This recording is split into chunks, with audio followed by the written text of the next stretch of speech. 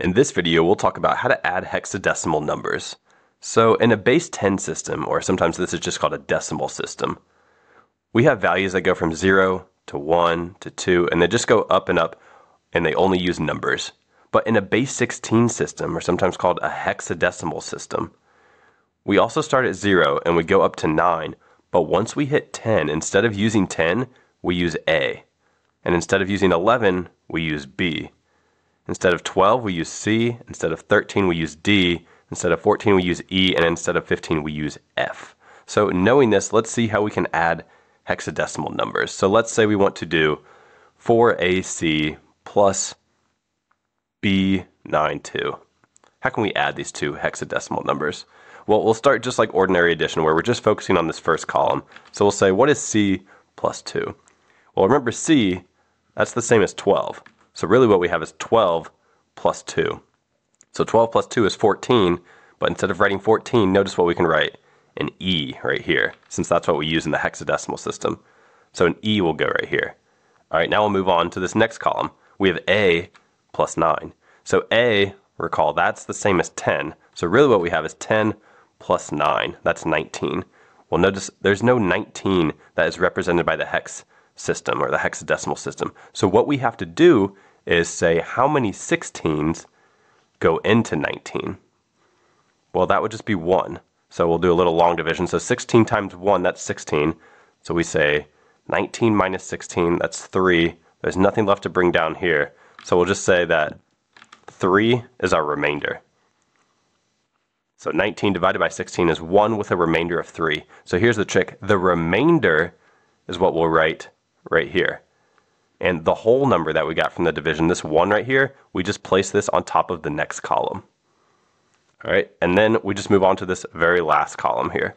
So we have 1 plus 4 plus B. Well, remember, B is the same as 11.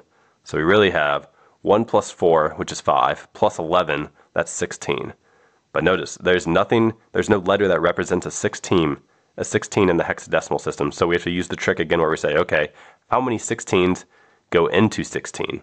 Well, that would just be 1.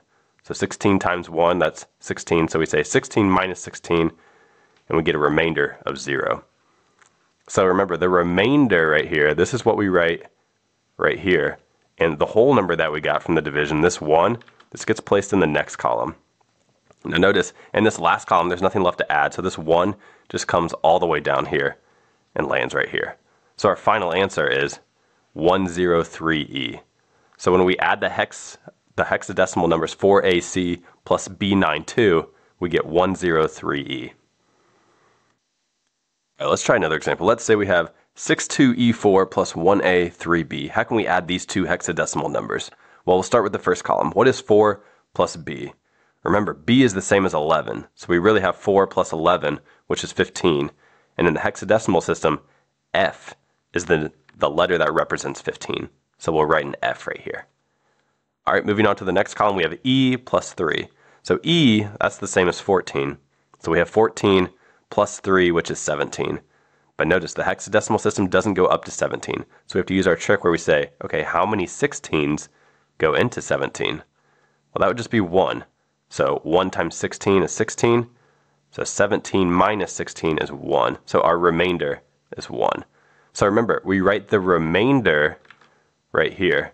And the whole number that we got from the division, this 1, goes on top of the next column. All right, and then we repeat the process. So what is 1 plus 2 plus A? Well, 1 plus 2 is 3. A is the same as 10, so we have 3 plus 10, that's 13.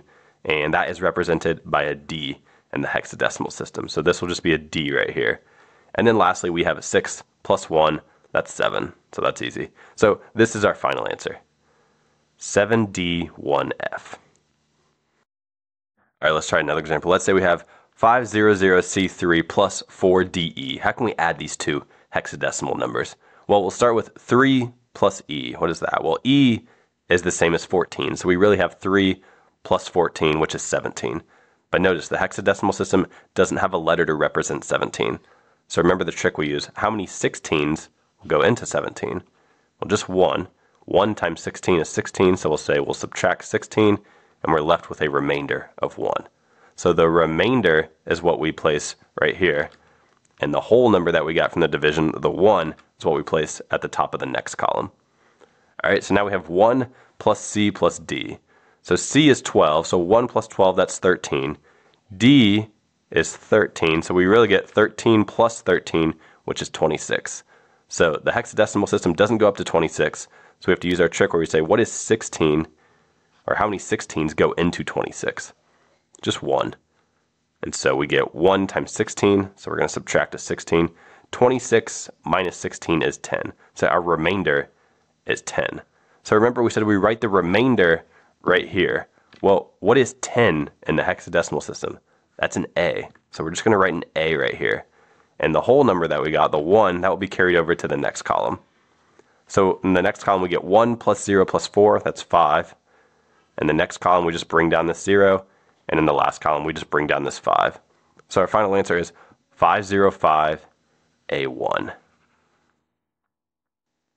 All right, let's try one more example. Let's say we have DF23 plus 3AA. How can we add these two hexadecimal numbers? Well, let's start in the first column. 3 plus A. Remember, A is the same as 10. So we really have 3 plus 10, which is 13. And in the hexadecimal system, D represents 13. So we'll write a D right here. Next, we get 2 plus A. So remember, again, A is 10. So 2 plus 10 is 12. In the hexadecimal system, C represents a 12. So we'll write a C. In the next column, we have F plus 3. So F is the same as 15. So we really have 15 plus 3, which is 18. But notice the hexadecimal system doesn't go up to 18. So we have to use the trick where we say, how many 16s go into 18? Well, just 1. 1 times 16 is 16. So 18 minus 16 is 2. So our remainder is 2. So remember, the remainder is what we will write right here. And the whole number that we got from the division, the 1, just goes on top of the next column. So lastly, we have 1 plus D. Remember, D is the same as 13, so we really have 1 plus 13, which is 14. And then the hexadecimal system, a 14 is represented by an E. So we'll just write an E right here. So our final answer is E2CD.